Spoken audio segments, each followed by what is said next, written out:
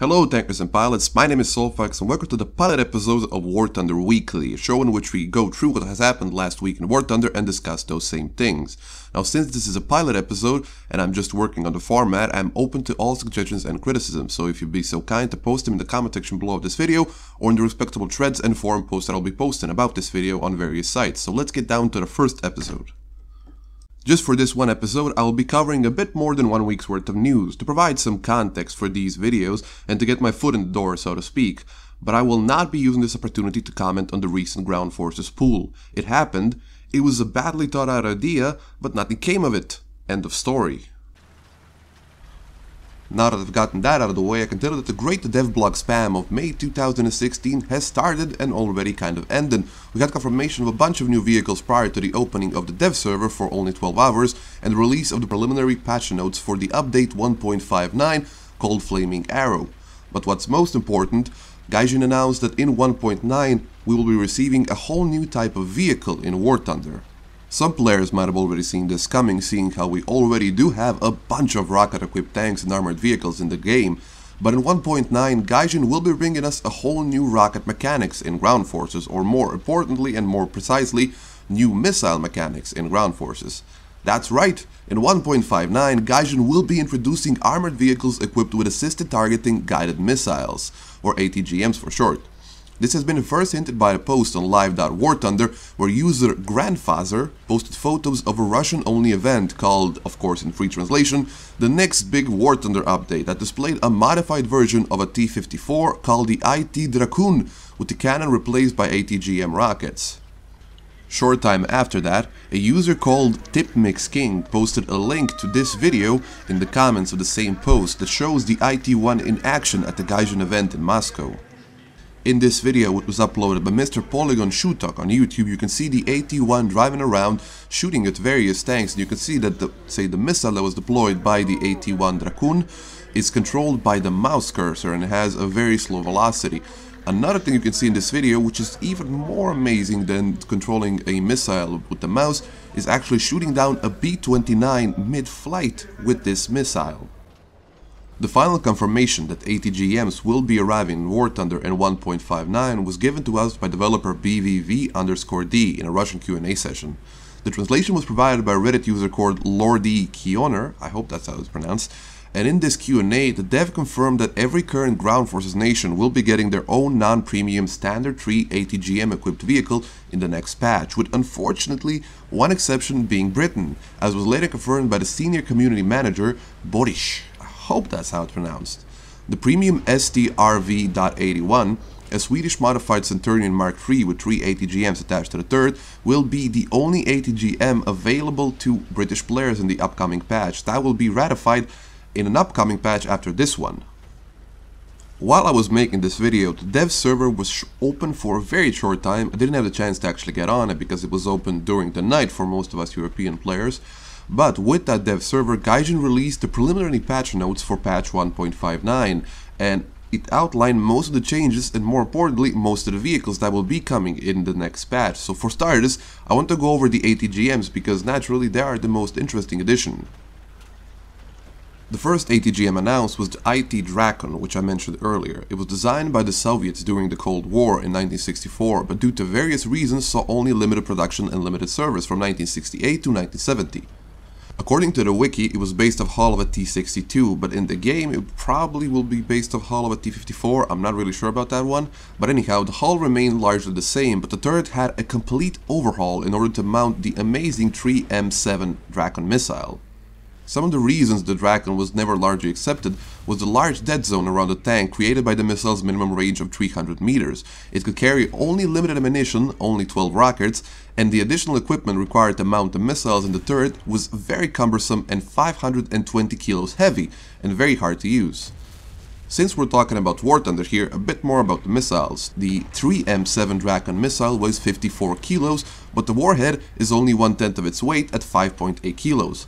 It travels to its targets at the speed of 217 meters per second, that's the wiki, but in game it travels at 220 meters per second, has a max range of 3,300 meters, and on impact it can penetrate 250 millimeters of rolled homogeneous armor sloped at 60 degrees from the vertical, and which means that when shooting at flat armor, it could penetrate 500mm of flat armor.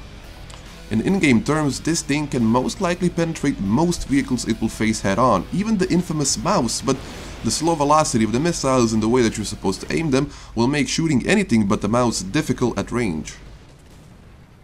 Moving on, the second ATGM announced was Raketenjagdpanzer II, a vehicle developed by West Germany at the same time as the Kanonenjagdpanzer, and every fool could see it bears a striking resemblance to its cannon-armed cousin. Retaining the same awesome mobility and basic armor layout, but substituting the cannon for missiles, the Raketenjagdpanzer was equipped with 14 SS-11 missiles, which don't sound so amazing when you consider that they travel at only 190 meters per second and under 500 meters. According to the wiki, the accuracy leaves much to be desired. But I think that will be ratified by the fact that the penetration values of the missiles when they hit roll homogeneous armor that is not sloped is 600 millimeters. It'll be really enough to make up for all the flaws.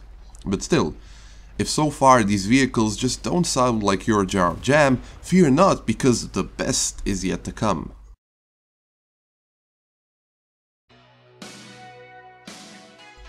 Prepare yourselves, cover your head in fear, and especially your anuses, because with this next tank, dispersing good old American freedom will come hell of a lot more fun.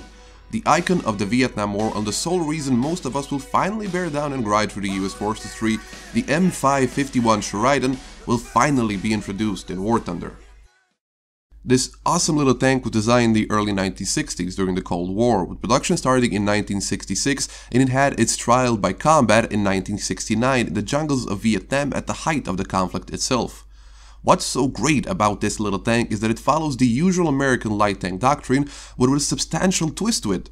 Instead of arming a medium caliber fast firing cannon to the Sheridan, the designers opted for the monstrosity that is the M81 152mm cannon that can also fire MGM-51 Shelag ATGMs. I am 100% sure I mispronounced that. If you thought it's too good to be true, you might be onto something, because the Shelag missile can only be used after you unlock a modification for it. But in the meantime, the 152mm heat shell that is the default shell on the Sheridan will do just fine in close to medium quarters combat. The Shelag missile has a maximum range of 2,200 meters, travels at a velocity quite similar to the S-11 of the Raketenjagdpanzer, and can penetrate roughly 600mm of roll homogeneous armor at 0 degrees from the vertical. If hearing all of this doesn't make you want to grind through those pesky Shermans, I really don't know what will. On a much lower note, the last of the ATGMs and the only premium of its kind is the STRV-81, a Swedish modification of the British Centurion Mark III equipped with the Robot.52 ATGMs. Since this is a premium vehicle, I don't want to go too much in depth on this vehicle because, well, honestly, I won't be caught dead paying 50+ euros for a virtual tank, and I know that most of you won't be either. The STRV-81 is basically the same as the Centurion Mark III in the regular British III, but equipped with 3 Robot.52 ATGMs, which are almost identical in all things to the SS-11 of the Raketenjagdpanzer II. Another thing worth considering is that since these are first generation ATGMs, the SS-11 and the MG-51 being second generation, instead of using the mouse to steer the missile, you must use W, S, A and D keys in realistic battles and simulator battles, and the STRV can only carry 3 robot missiles, so after you fire them, it becomes your standard Centurion Mark III.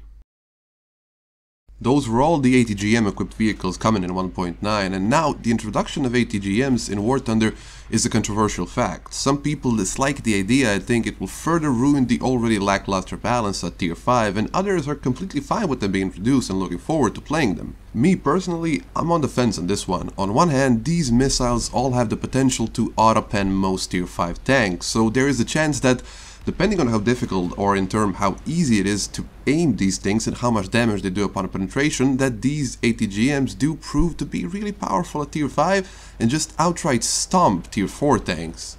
But, well, on the other hand, we get the Sheridan, so yay! Honestly, I'm really on the fence on this one, and I'm going to have to play these tanks and play against them to make up my mind. But that being said, this part of the video where I talk about the ATGMs is over, and there's quite a few things still left to discuss, so let's just get right down to it.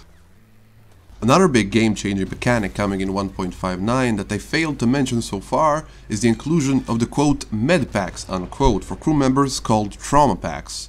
How they work is still not entirely clear to me, but from what I understand, these trauma packs are a consumable item, much like the different kinds of ammo and bombs that you need to purchase before entering a battle. And they can be used to bring back one downed crew member into action at approximately half health, providing that there is a crew member unconscious.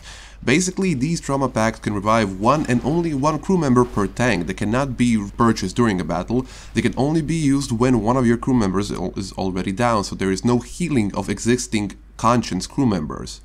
Another feature is an auto use of this trauma pack. If a player is hit by a shell that leaves only one crew member remaining, thus killing the tank, the trauma pack will auto-activate and revive one additional crew member, sort of acting like an optional last man standing, where you can use it before you get only one crew member left to revive one of your crew members, and you can just leave it in case you get hit by a very big shell that knocks out all but one of your crew members, and then continue fighting with two crew members. This is another hotly debated subject, and I'm again on the fence on this one, but I'm leaning towards liking the inclusion of trauma packs more than disliking them, because simply I hate the alternative with a burning passion, and the alternative I'm talking about is of course last man standing.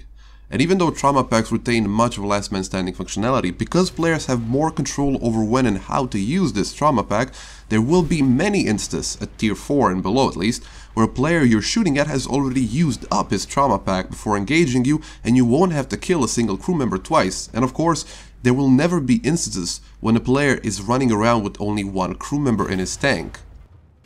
This video has gone on long enough, so to wrap it up I will go through the most interesting vehicles coming in 1.59, so in no particular order, here goes. Other than the cute little Shuriden, the Yanks will be getting the monstrous and unfortunately premium T-29 and another icon of the Vietnam War, the M48A1 Patton, which strangely never got its own dev blog. But moving on to the Russian players will be glad to hear that they will be getting a bunch of high-tier aircraft, such as the versatile Yak-30 jet fighter, the Soviet reverse-engineer B-29, the Tupolev 4 with some awesome defensive armament, and a pair of new lightly armored tank destroyer, the ASU-57 and the larger ASU-85. Germans will receive a bunch of new vehicles this patch, but the ones I'm most excited for are the Sture Emil, and its 128mm of anti-tank derp, and the HE-219A7 Night Fighter. Interestingly, the first plane to be added that was modeled and textured by a regular player, much like any of us.